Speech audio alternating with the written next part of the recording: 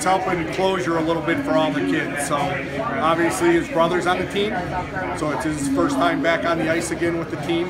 All the teammates coming together, they were there when it happened, and I think everybody coming together to have some sort of closure and play this game for Alec is a tremendous feat for them. A lot of strength to be able to pull that off. Alec was the ultimate friend you would want to have. He always had a smile on his face. He'd always keep the mood high, always telling jokes.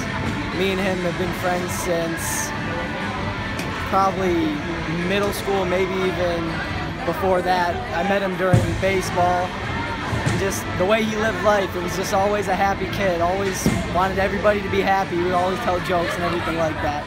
Alec was the type of kid that just a born leader. All kids gravitated towards Alec.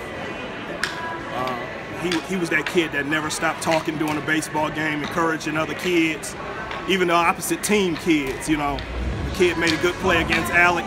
He was the first kid to tip his hat and say, "Hey man, that was a great play."